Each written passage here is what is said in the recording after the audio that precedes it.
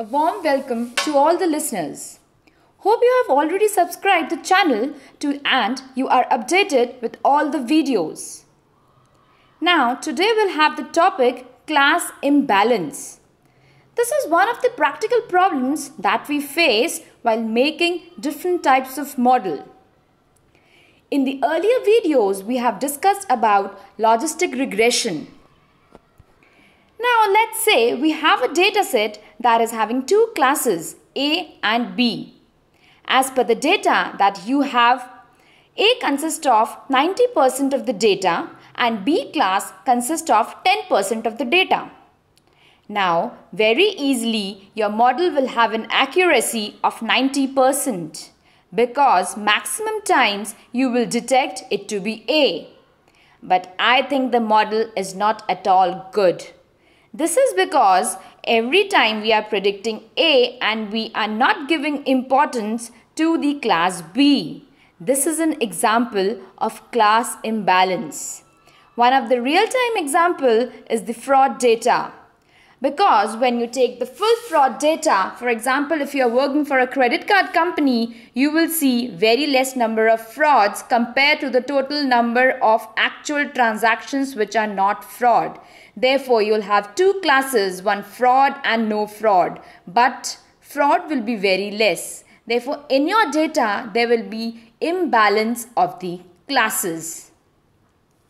Now, today we'll have some example and see what are the techniques to solve it.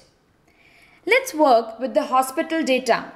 Let's say your client says to predict a disease based on the biological inputs from the patients.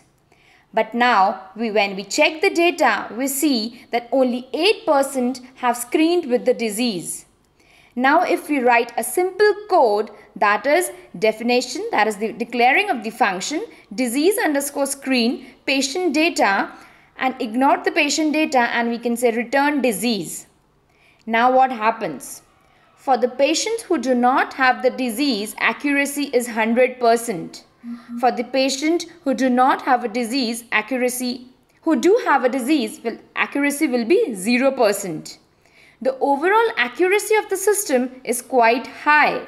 But if the patient is having a disease, we are not able to detect it at a very easy way. Therefore, we are having misleading results. This is the result of class imbalance in our data.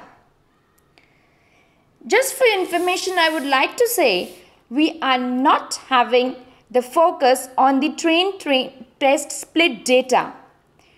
Please note that we are not going to split out the separate test set, tune the parameters or implement any type of cross-validation. In other words, we are not necessarily going to follow the standard practices because the tutorial is focused only on the imbalanced classes. In addition, not every technique below will work for every problem, but 9 out of 10 times at least some of the techniques will work.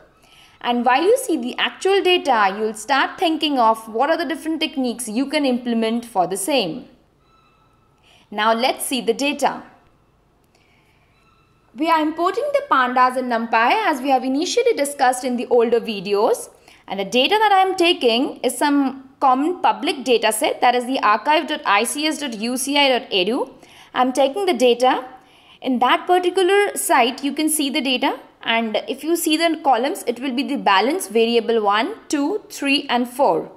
If you display the head of the data, you can see what type of data it is. Please do as along with the video so that you can have a better understanding along with it. Now if we see the data, we find that this is the output of df.head, that is the first 5 lines of the data is printed. It has one target variable which is with the label balance. It has 4 input variables which we have labeled as variable 1, variable 2, variable 3 and variable 4. You can see that there is a column balance where are certain things like B and R. Now how it is divided? The target variable is having 3 classes. R for the right heavy, that is if variable 3 into 4 is greater than variable 1 into 2. L for the left heavy, that is if variable 3 into 4 is less than variable 1 into 2, and B for the balanced, that is when variable 3 into variable 4 is equal to variable 1 into variable 2. Now what do? We try to divide the full into two classes. My variable is having three classes, B, L and R. And what I do, I divide it into two classes. One is B and other is other than B. That is L and R will be combined to a single class. Now see, before that, if I see the different counts, we find that balanced is 49, left is 288 and R is 288. Therefore, we must work with the variable which is named as the class B. And this is the reason what I am saying is that having a class B and one other than B, I'm dividing into a two class so that it can be a problem of binary classification. Now let's see.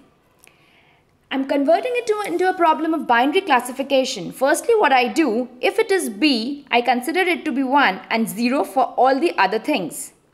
Now what I get and when I found the number of counts, that is df with the column name as balance dot value underscore counts, and I get as 0, 576 and 1 as 49.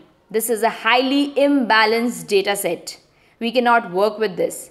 We'll also see what type of problems that we face when we write the actual code. We are implementing the logistic regression on it. We have already discussed how it is implemented in the earlier videos.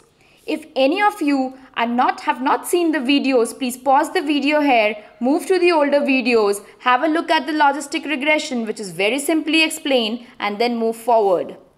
From the sklearn, we are importing the logistic regression, and from the metrics, we are importing the accuracy score, which will actually tell what is the accuracy of my particular model. We are having the variables as y and x, that is df.balance. We are dropping the balance because it is the target variable. We are training it. We are having the model, which are declaring the model with logistic regression function, and we are fitting the function, and then we are predicting. Now, we are predicting as 0. Now let's see what is the model accuracy. We are printing the accuracy. The accuracy is 9216, that is 92.16%. But should we be happy? Because when we see how many unique 0 has been predicted, the output is 0. Therefore, we are not able to predict it rightly. If it is 1, then it is predicted, and if it is not 1, it is not predicted. Therefore, this means that although we are having a 92% overall accuracy, but the model is not at all good. Now let's think about a data for medical history. For example, if you are not able to detect a person who is having disease, there is no use of the model.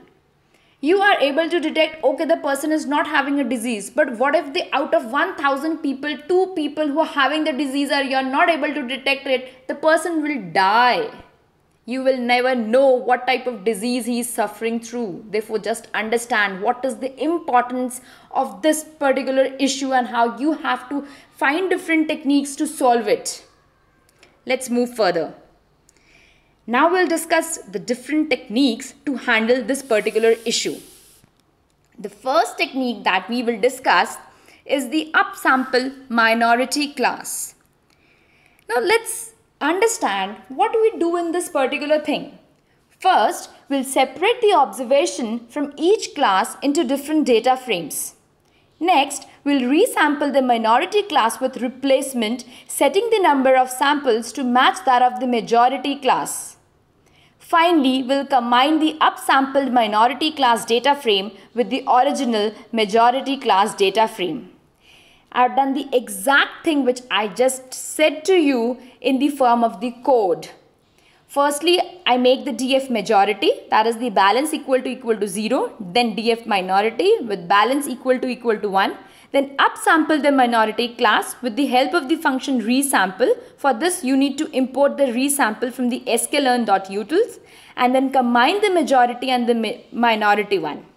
After combining, let's see what happens. Now, when I see the value of counts, what I see? I have my balanced class. 1 is 576 and 0 is also 576. So, this is one of the technique how we are helping with the problem of class imbalance. Now I discussed just about the upsample minority class. Now I'll discuss about the downsample majority class. What do we do in this? First, we'll separate the observation from each class into different data frames. Next, we'll resample the majority class without replacement, setting the number of samples to match that of the minority class. Finally, we'll combine the downsampled majority class data frame with the original minority class data frame. The same thing that I have done in the earlier code, that is the upsample code, we'll do it again. We'll again import the resample, differentiate the DF majority, DF minority, and then downsample it with the help of the particular code, and then combine the minority class with the downsample majority class. Now let's see what is my count. My count comes out to be 49 and 49. This is one of the best thing that can be done because we are having the balanced data set. Now we can move with any type of model that you want. Now, after the concept of upsample and downsample, we will move into the penalizing algorithms. In the earlier sessions, we have discussed about the SVM. Therefore, SVC is one of the important things that actually helps to solve this problem.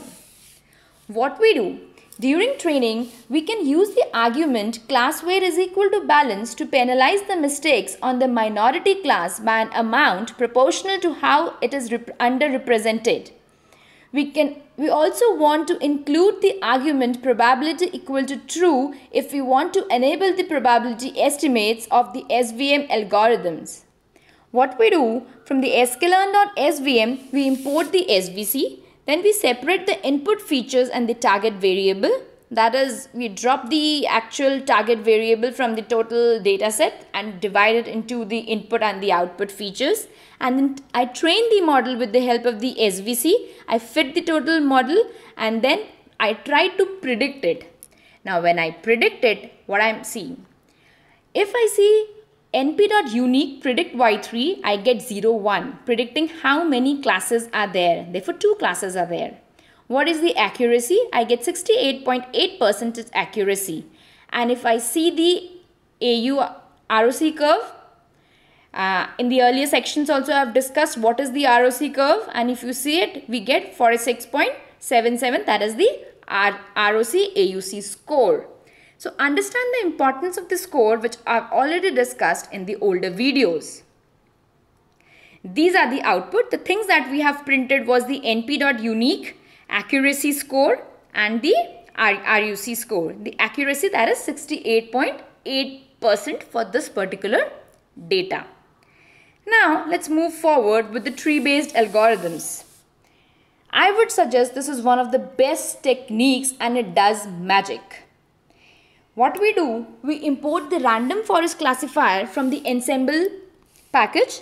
Now we again divide it into y and x, that is dropping the target variable from the actual input and having the y as df.balance and x as df.drop. We are dropping the balance column. And then we train the model with the random forest classifier and then we fit the model. After that, we start predicting on the training set and then we see how many classes are predicted. In modern machine learning, tree ensembles, that is the random forest, gradient boosted trees, these all I have discussed in my earlier videos, almost always outperform singular decision trees. Trees ensembles have become very popular as they are having extreme well results on the real world problems. Now let's see what type of output are we getting from this particular code. We print the accuracy, where the accuracy comes out to be 98.4%, which is a huge achievement for any person who's making a model. Then we see the AU ROC curve and then predict the probability. The ROC score comes out to be 99.9914, which is a very good result.